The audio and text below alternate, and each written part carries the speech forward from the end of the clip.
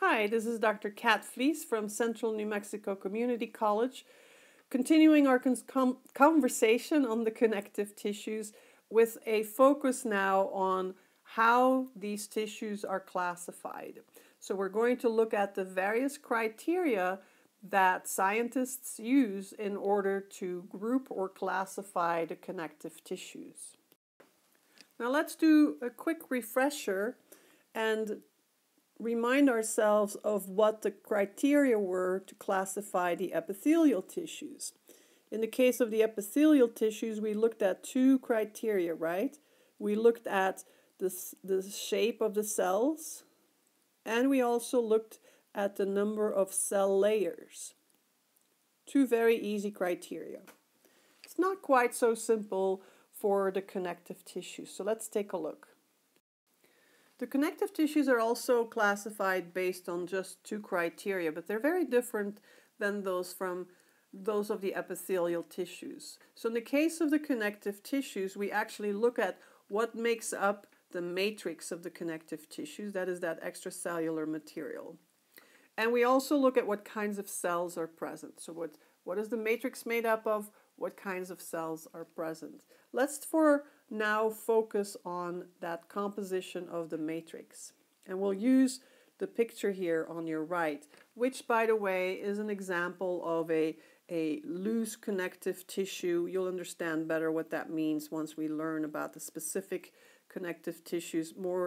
Even more specific, this is an areolar connective tissue. This is actually the tissue that we always see right next door to our epithelial tissues. Notice that there aren't all that many cells, and the cells are only showing their nuclei in this particular picture, but there aren't a whole lot of these cells. What we see is a lot of material outside of the cells. And so all of that material outside of the cells is our matrix. Now within that matrix, we see these lines, these pink bands, ribbons, and we also see the thinner lines. Those are fibers, and what those are just strings of proteins. So they're just strings of proteins to make these fibrous structures. Therefore, if we stay out of the cells, because we're focusing on the matrix here, and we're excluding the fibers, then we just see all of this white space here, right? That is referred to as the ground substance, right? All these spaces here. Now, one thing that is missing on this picture, I must say, is the fact that we would also see some blood vessels present in this tissue. Here's a cross-section of a little blood vessel, maybe another one here, and here's a longitudinal view of a little blood vessel.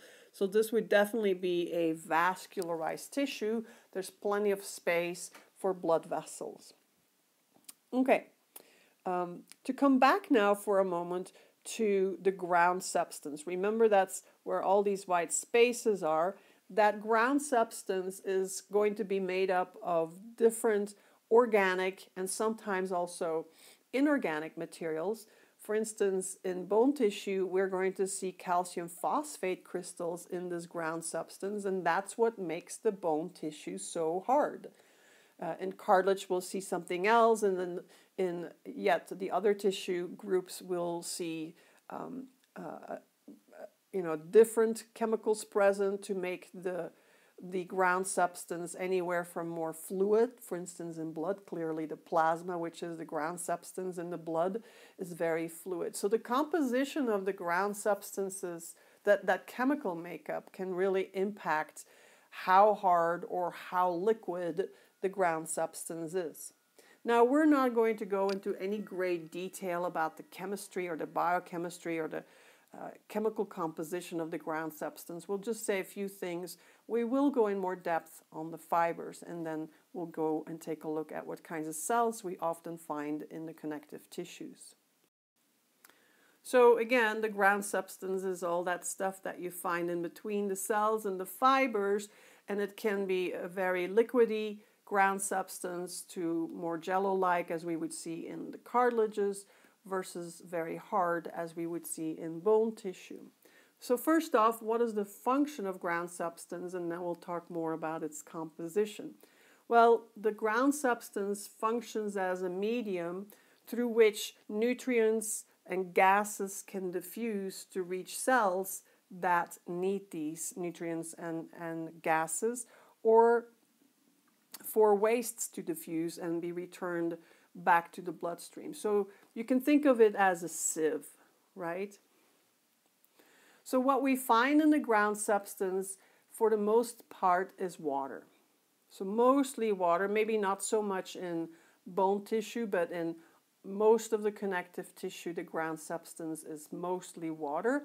And in that water, we see organic molecules made up of a protein with some sugars attached. So we have a core of a protein, of some kind of a protein, and stuck onto that are these large polysaccharides. And some of the common polysaccharides you might actually have heard about, such as chondroitin sulfate and hyaluronic acid. Chondroitin especially is common in the cartilages, which is why some people take chondroitin supplements. These proteoglycans, and especially the large polysaccharides, they're very good at trapping and holding on to water, and that then again impacts the density and the fluidity of our ground substance. Enough said about ground substance. Let's take a closer look now at the fibers. And now there are three kinds, even though on our picture we really only see two kinds. And notice that they spell fiber on the picture more the British way, or perhaps even possibly the French way. So there are three types of fibers, and the way I have listed them here is from strongest to weakest. Strongest and thickest, I guess I could say, to weakest and thinnest. Right? So the collagen fibers are these big pink ribbons that you see crisscrossing through the slide. And they are made up of a protein, very hard to remember, called collagen. So their protein, that is the protein that's making up this fiber, is called collagen. Now collagen fibers, with the kind of composition, chemical composition of these collagen proteins, provide what we call tensile strength. This is a term you're going to see over and over again, particularly when we get to the bones. Your bones are full of collagen fibers.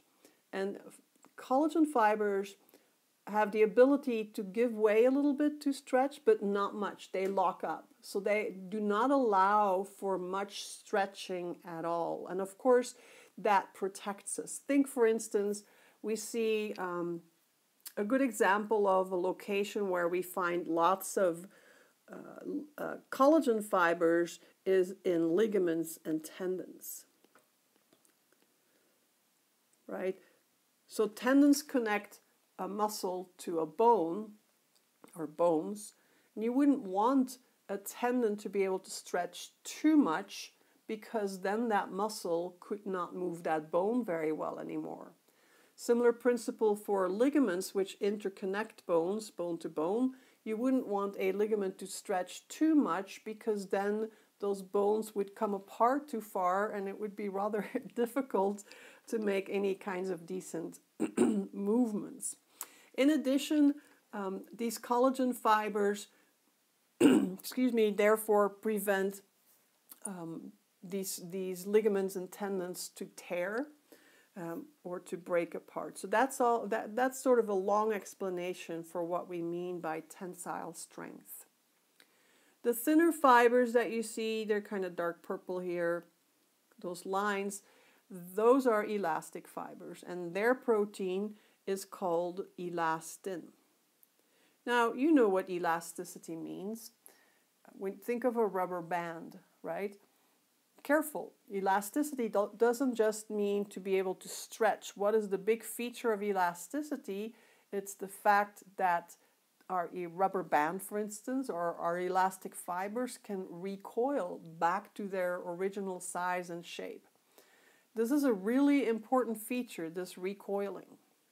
Think, for instance, of our aorta, right? Our aorta has many elastic fibers in it. And why is that? Well, the aorta is the big artery that receives the blood from the heart, and the aorta's responsibility is to distribute that blood through pretty much the whole body except the lungs. The lungs have their own major artery. That takes effort. And so when the heart squeezes and pumps its blood into the aorta, because of the elastic fibers in the wall of the aorta will stretch. But what else does it do? It recoils, and that helps push that blood further down the aorta. It's almost as if the aorta is kind of like a heart itself, because it can stretch and recoil and push that blood forward. Your lungs are full of elastic fibers too, such that they can distend and recoil. And you'll come up with many other examples down the road. Finally, we get to the very delicate fibers, and they are called reticular fibers. Interestingly enough, they are also made up of collagen, but it's a much more delicate form of collagen. And what this collagen does, or what these fibers, I should say, do, is something very typical. They create this network or meshwork, and I'm just drawing a bunch of scribbles because that's kind of what these fibers look like so. And they provide, oh, by the way, we call this meshwork or network of these reticular fibers, we call this a stroma, right? And we find these reticular fibers, especially in organs and tissues that belong to the lymphatic system, such as your lymph nodes and your spleen and your red bone marrow, just to name a few examples. And in these locations, it depends on where exactly we are in the lymphatic system, but for instance, in the spleen and the red bone marrow, there are lots of blood cells, let's say red blood cells. Even in the spleen, we would see white blood cells. And all of these cells, which are typically very round, that's how you can always tell you're looking at either red or white blood cells, they use this stroma to hang out in all the little nooks and corners like so. Okay? We need to use a special stain to make these very delicate reticular fibers to show. So I'll show you that here in the next few slides. So here we're looking at a pretty nice slide of a big artery with a thick wall. So what you're seeing here is the lumen, and you can assume that in this lumen, that's where we would find blood, right? As in the form of red blood cells and white blood cells and platelets and plasma, right? Which we still need to discuss too later on why blood is connective tissue. This very dark layer here, you know by now that has to be our simple squamous epithelial tissue. We can refer to the layer as the endothelium.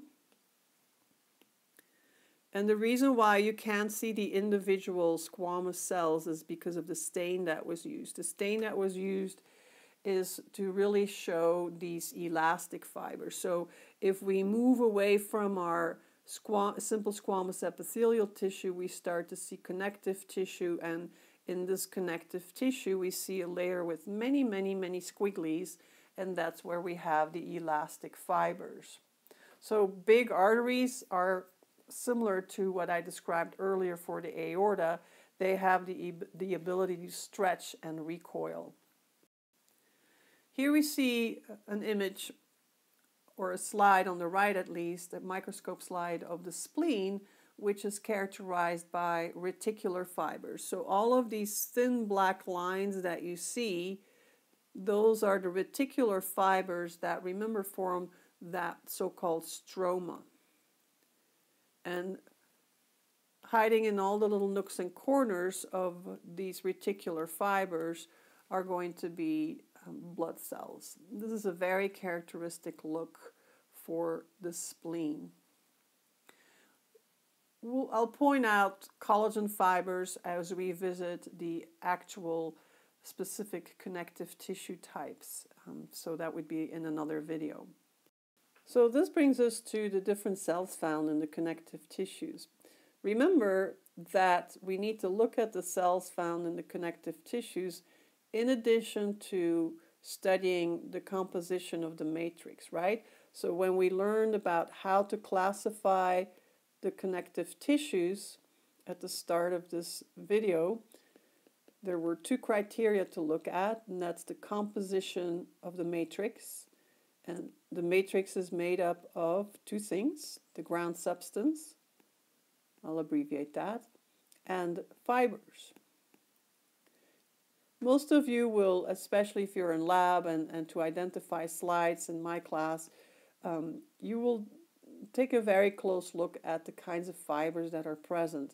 You're not going to always be able to, understand the chemical makeup of the ground substance because you don't have that ability to look to do that by just looking at a slide on the screen or under the microscope. But the fibers, together with the cells that are present, usually give us a good idea of what tissue that we're looking at.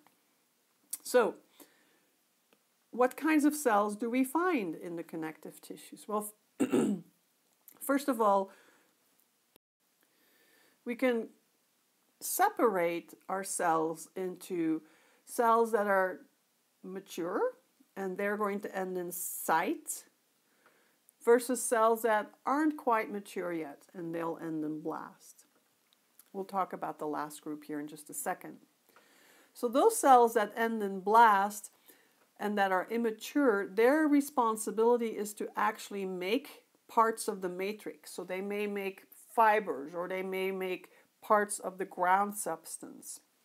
So for instance, fibroblasts, they are immature cells, and guess what part of the matrix they secrete? Fibers, indeed. There are also adipoblasts, adipo referring to fat, or osteoblasts. What do you think those are? Osteo meaning bone, right?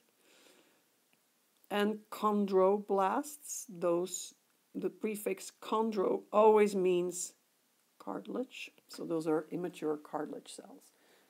And each one of these cells can mature further into, for instance, adipocytes, fibrocytes, osteocytes, chondrocytes. So that's how that works. Now, in bone tissue, we actually have a third cell, or I should say cell type, and that's called the osteoclast. This is a different cell. Its responsibility is to literally break down bone tissue. And when we get to the bone tissues, we'll talk more than enough about the various bone cells. And you've already learned three: osteoblast, osteocyte, and osteoclast. In many of our connective tissues, and notice I say many, I'm not saying all, but in many of the connective tissues, we see a variety of cells. And we can sort of separate them according to them wandering around versus staying put. So I just have titled these lists of cells as residential cells versus mobile cells. So the residential cells, as I say, stay put. And there's a variety of them, and we've already discussed what some of these are. The fibroblasts make fibers. Adipocytes are mature fat cells. Interestingly enough, fat cells on their own or in little groups occur in many different tissues, not just in fat tissue. You might not enjoy hearing that, but remember, there are good aspects about adipose tissue. We do need to store fat to have an energy reserve. They're usually big cells. You see them right here. Here we see a pointer towards a fibroblast, which is a very branchy cell. It would also have a nice nucleus here.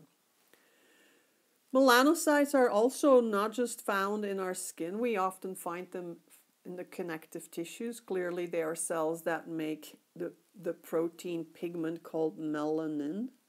It's what gives your skin its color, and it's in your eyes and your hair. We've discussed what mesenchymal cells are. Remember, those are our stem cells that arose from the mesoderm, and they can give rise to pretty much any of our connective tissues. And then finally we have macrophages. Now we have macrophages that I've put under the residential cells that stay put, but they can release chemicals and alert the free macrophages. So they can release all kinds of chemical messengers and tell the free macrophages, hey, there's all kinds of pathogens here that we need to eat up, go through phagocytosis. That's why they're called macrophages.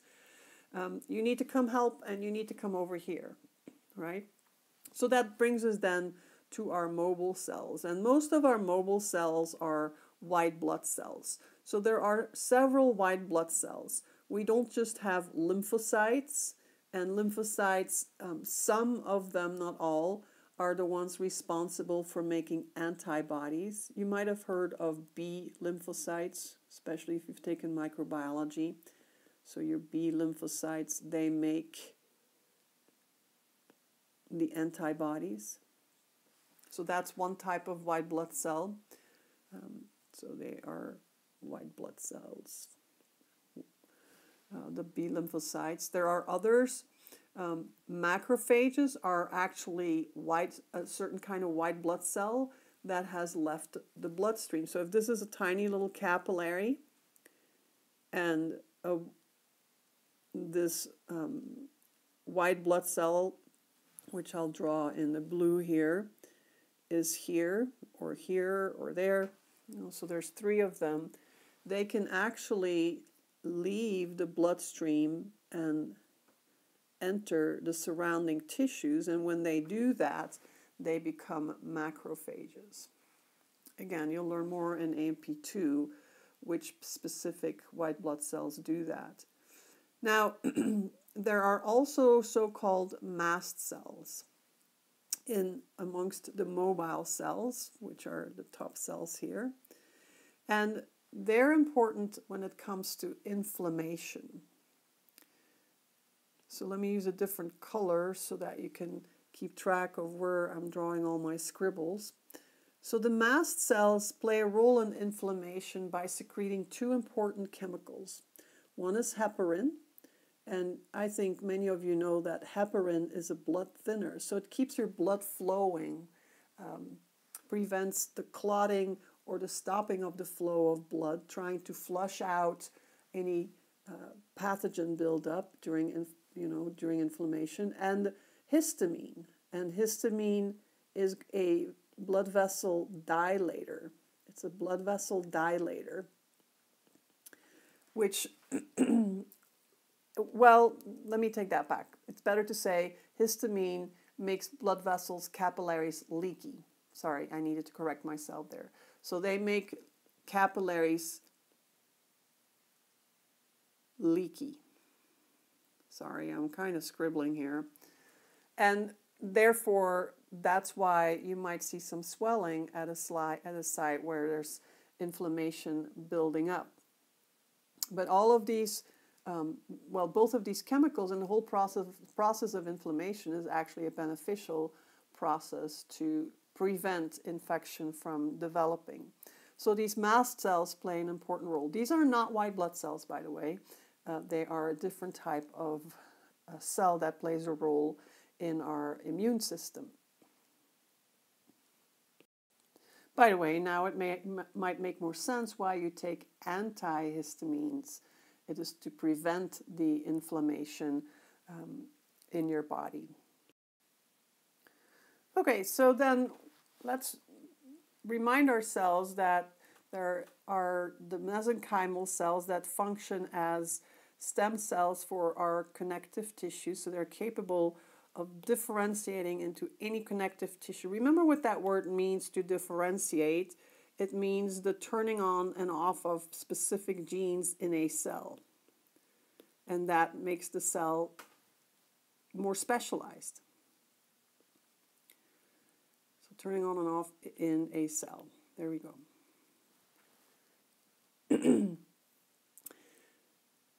But we have an additional stem cell, and that brings us to our red bone marrow. We have two types of bone marrow in the body, and one is called red bone marrow, one is called yellow bone marrow. We'll learn when we get to the skeletal system where these two types of bone marrow are located. Both of them, as the name says, are obviously located in your bones, but they can be in different locations. Well, your red bone marrow is responsible for making our blood. And remember, our blood is made up of plasma, which is mostly water, and then our cells, which I'm going to put in parentheses. So we have our red blood cells, our white blood cells, and our platelets. Now, why did I put these cells in parentheses? Because red blood cells, for one, have no nucleus. So they're, by definition, or organelles, by definition, they are not cells anymore. The white blood cells are true cells. Platelets, they're just fragments of cells. So they are not true cells either.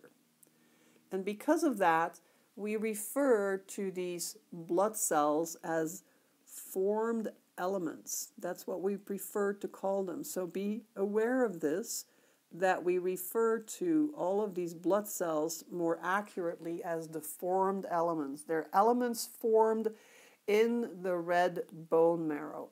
And the whole process of making these formed elements is called hematopoiesis.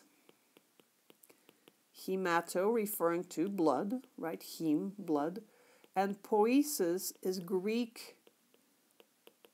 It's a Greek suffix for making, creating, kind of similar to the term genesis.